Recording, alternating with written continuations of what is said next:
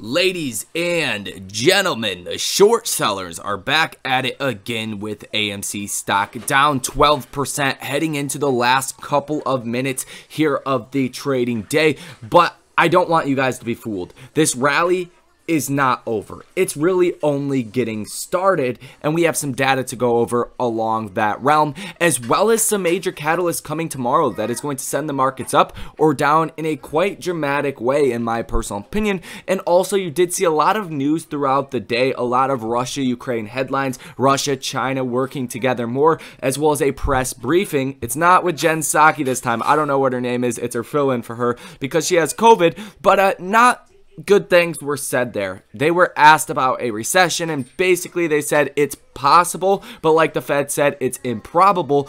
But as we start to get these higher commodity prices, higher inflation levels, you start to see that a recession is a lot more inevitable, and also the yield curve inverting, like I just said. So we got a lot to cover. Our work is definitely cut out for us. Hit the like button, subscribe to the channel, and comment down below your comments, questions, or concerns. By doing all of that, you help to push this video out to an even new audience, and that can help the community more than you guys do realize. So let's get into this video. AMC is currently down 12.73% right now, coming down heading into the close, and it's really following the S&P 500 almost to a T. You guys can see these rallies in here. When AMC goes down, it's likely because the markets have went down. And today is really the day of people don't want to take on a lot of risky positions. So a lot of things are being shorted and sold off today heading into this data point tomorrow.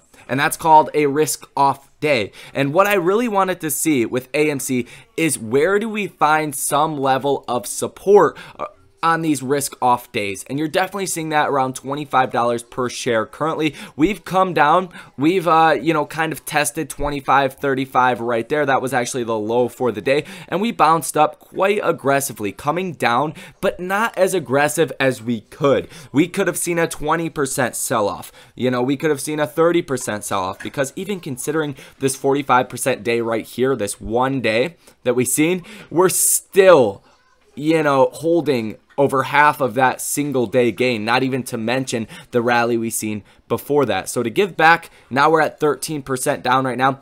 It's not a huge deal, and it's not going to be a make it or break it moment for AMC stock. We are heading to a critical level, like I said, $25 per share. That's the first level to watch. I have this line drawn, but also the 100-day moving average. If we can hold support above that, that's where things get really, really interesting, and that's where you can see the next move.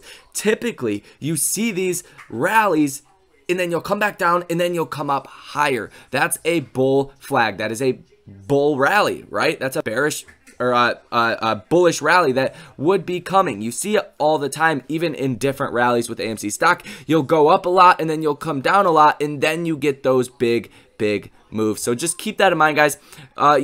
One day doesn't change anything, and it doesn't mean anything. So just be very vigilant of that. Also, be very vigilant of people that might make videos or articles today saying the bull rally is over for AMC stock. You cannot say that given where we are at on a technical basis. Until we break under either the 100-day moving average and then break under this trend line, the bullish rally is still very much intact, and we're still holding on to a lot of gains over the past couple of weeks since we did hit that low March 14th. If you guys hear my daughter over there, she runs me, so nothing I can do about that. I do apologize, but nonetheless, let's get into this very important data piece tomorrow, and that's going to be the core PCE price index. That stands for producer consumption expenditures, and that's what the Fed really pays attention to. The markets like to pay attention to CPI, consumer price index, but the Fed pays attention to PCE. That's their core principle of measuring inflation, and that comes out at 8:30 in the morning, and that's going to be the most important data point. As well as that, you have continuing jobless claims and initial jobless claims that do come out tomorrow. The estimate is 197,000 initial jobless claims, and the estimate for the consumer price or producer, see, I'm even saying it, for the PCE is 0.6% annualized, what is that? 0.6 times 12. That's about 7.2% inflation. And there's really a tight range there. The estimate is only like 0.1% difference. The high end 0.7%, low end 0.5%, median 0.6%. So if you go out of that range, if it's lower than that for whatever reason, that's going to be very bullish for the markets. If it's higher than 0.6%, not going to be a good thing for the markets. And you could see a pretty red day overall. Initial jobless claims, that could go either way. The jobless claims, they tend to be on the bullish side. The last couple of months of readings, we've really beaten expectations along those lines. But that is really why the markets did freak out. That's why you've seen the overall risk off sentiment for the markets. And just, again, pay attention to that. Now, let's talk about this. And the PCE data tomorrow is going to affect this a lot. If it comes in really high, you might get the markets that start to actually react to this 50 basis point rate hike. You're not really hearing a lot of people talking about this. And during the last Fed meeting, there was only about a 20% chance to see a 50 basis point rate hike, with it, which is a 0.5% rate hike at the next meeting. But since then, since the markets have started to rally, the markets are now firmly pricing in a 0.5% rate hike. And I've kind of been sitting back watching the expectations just continuously go up almost every single day. And the markets are not reacting to it. So if PCE is high tomorrow, people might start to pay attention to the Fed rate monitor tool. This is not the only tool there is, right? Bloomberg has their own, a lot of other economists have their own tools for this, but it all reads the same at about 9 rate hikes. So if the markets really start to realize that's what we're facing, or even more than that, then not going to be a good thing. And you might see a rapid revaluation or repricing of the markets to the upside or the downside, depending on that data point. You also did get the Fed that came out today and said, hey, we're essentially going to have to think about raising the federal funds rate up to about 2.5%, which is generally considered the neutral interest rate, faster than not. And also that we could raise as high as 3% by the end of the year if inflation does continue to hold up. So that's really the important things that we did get out of today. Markets are up a little bit here in after hours, but nonetheless, it all comes down to that data point that we need to wait and see what happens tomorrow. We're kind of in limbo until that does happen.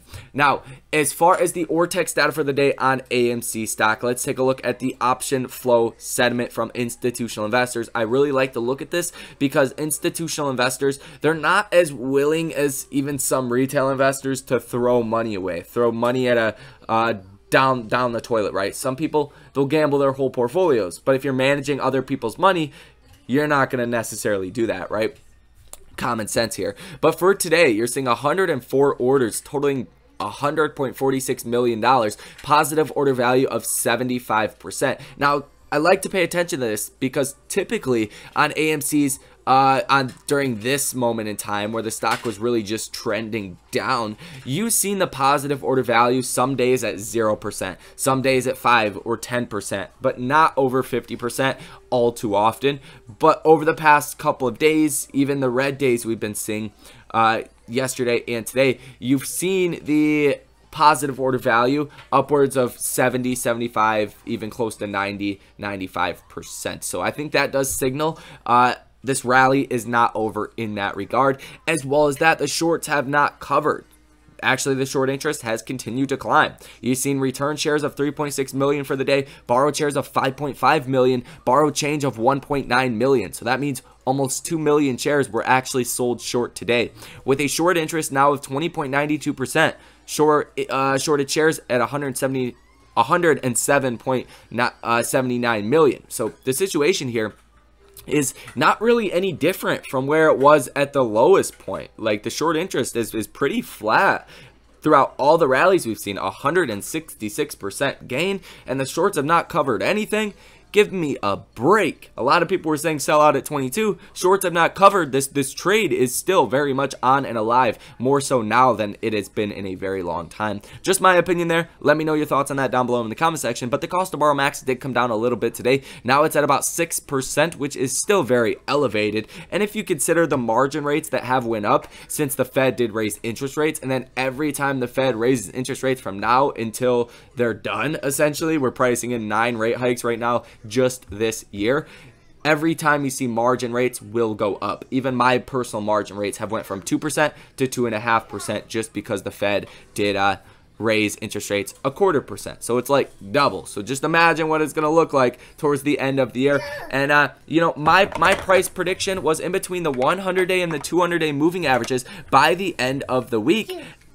And we're sitting well above the 100-day moving average right now. So it's still beyond what I expected to see. So I cannot sit here and be disappointed with a move down after it's already exceeded my price targets in the first 3 days of trading. So it's all going to come down to that data point. Just keep that in mind. I hope you guys are well positioned for that, whether it's a bullish or a bearish reaction overall. Ortex data looks good. Like I said, shorts are not covering. The option flows are looking pristine, almost as good as you could expect from a 14.5% negative day. 75% of orders, about $75 million worth of bullish orders going into AMC stock.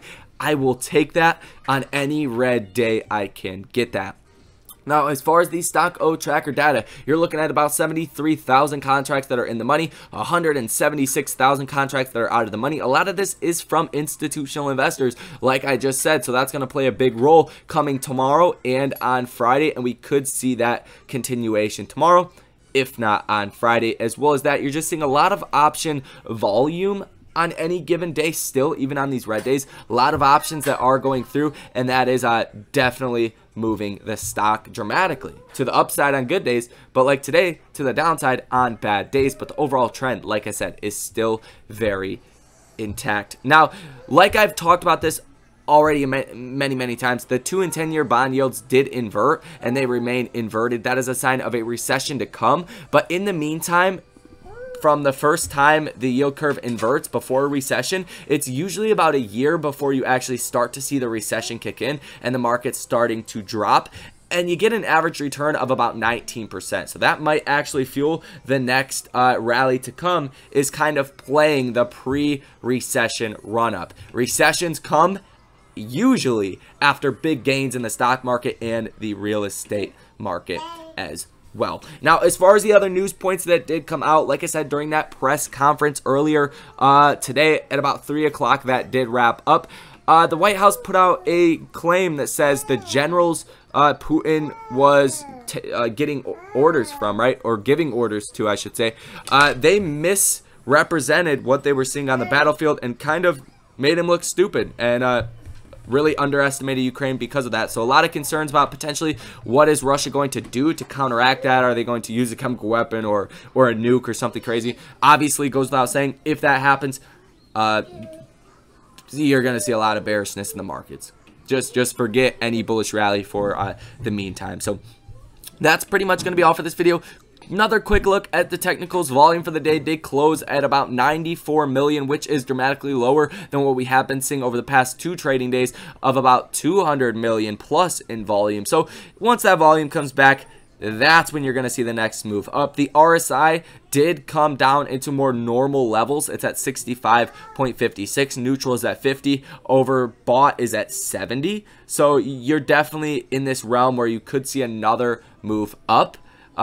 You know, as far as the RSI is concerned, a lot of people were saying this is the cool off day that we really needed to see that next big rally up. The MACD is incredibly bullish as well. Look at that gap. It is just wide as hell. So I think it's going to take a lot to really see the MACD go bearish or the RSI to come down dramatically. I simply don't think it's going to happen. If you do, watch the 100-day moving average as well as this trend line. Very simple for you guys to put on, and I would watch to see if that does break. So that is going to be all for this video. I'm very excited with what I am seeing personally. I think this sets us up for the next big rally. Thank you guys for watching. Get your free stocks down below in the description when you sign up for Moomoo. You guys already know the spiel. Deposit $1, get 3 free stocks as well as an additional free share of Neo upon your $1 deposit clearing. As well as that, if you guys want to go follow me on Twitter to get all of the news as soon as I get news, go follow me on that. That is also free 99. Thank you for watching, and I will see you in the next one.